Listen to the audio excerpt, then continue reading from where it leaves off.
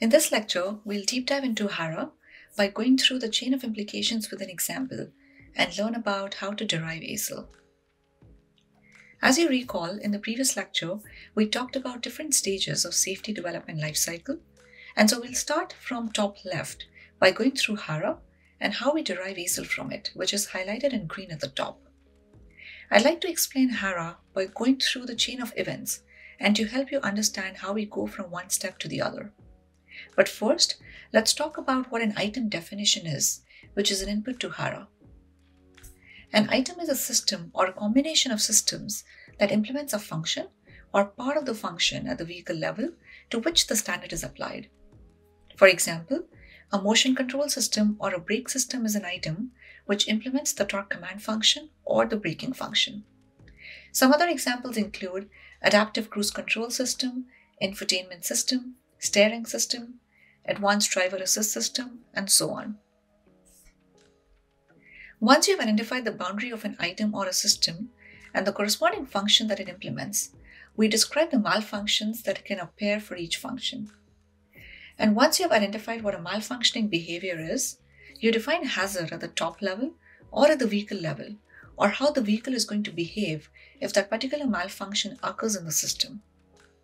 As a next step, you determine what the risk of harm or damage is, which depends on risk of harm to people inside the vehicle and to people outside around the vehicle, which again depends on three parameters.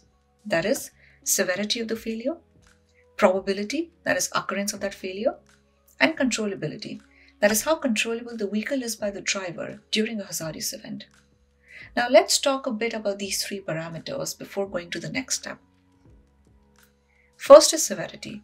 The severity of potential harm is estimated based on a defined rationale for each hazardous event.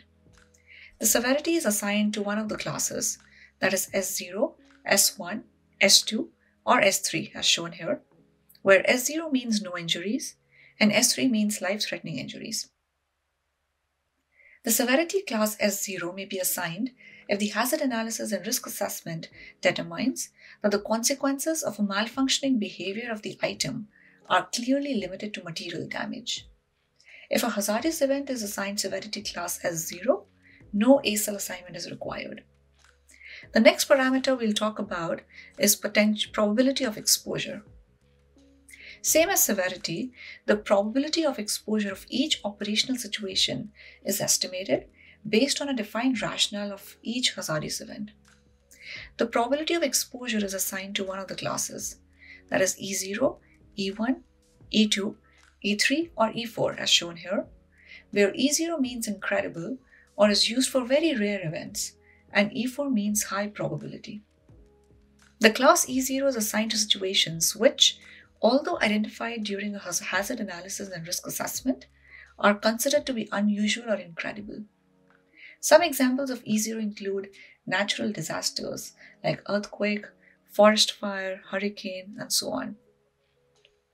The remaining E1, E2, E3, and E4 levels are assigned for situations that can become hazardous depending on either the duration of a situation or the frequency of occurrence of a situation. The third and the last parameter we'll talk about is controllability. The controllability of each hazardous event by the driver or other persons involved in the operational situation shall be estimated based on defined rationale for each hazardous event. The controllability is assigned to one of the classes, that is C0, C1, C2, or C3 as shown here, where C0 means the situation is controllable in general, and C3 means the situation is difficult to control or it's uncontrollable. The evaluation of the controllability is an estimate of the probability that someone is able to gain sufficient control of the hazardous event, such that they are able to avoid the specific harm.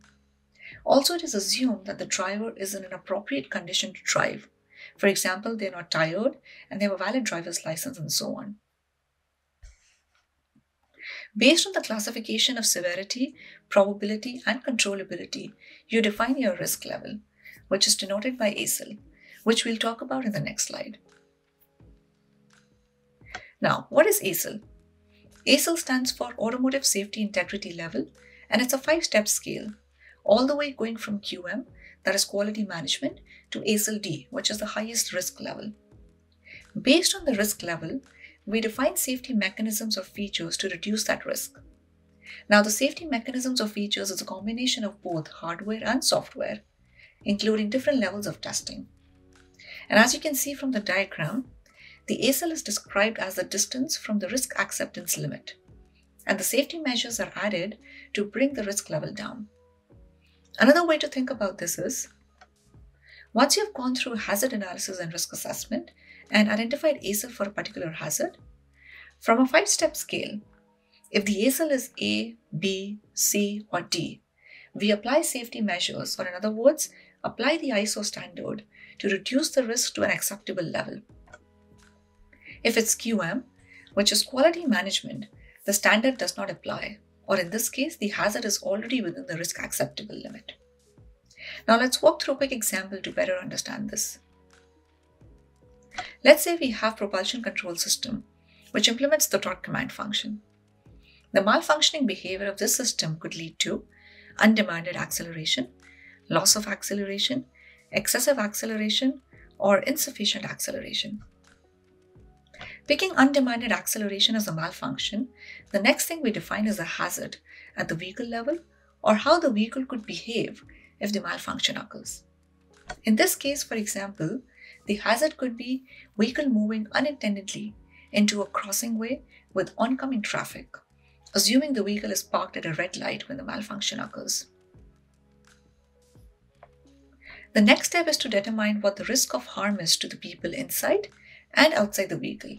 In other words, determining how likely is the hazard to happen. How harmful is the hazard? For example, in this case, if the vehicle hits a pedestrian surrounding the vehicle with unintended acceleration, and how controllable the vehicle is if the hazard occurs. Now, to answer these questions, we also factor in certain environmental and operating conditions of the vehicle, which is called vehicle operational situation, like what the vehicle speed is when the hazard occurs. The higher the speed, the more severe it becomes. What is the weather condition like? Is it snowy, foggy, sunny, and what's the driving situation like? Just to highlight, we will be assigning classes to severity, probability, and controllability as we go over a few real-world examples in the next lecture. All the above factors helps in determining what the risk level is or what the ASIL rating is. So that's the end of this lecture, where we learned about different steps involved in doing HARA and how we determine ASIL. With that, let's walk through a few real-world examples in the next lecture and apply these conditions to determine the ASIL rating.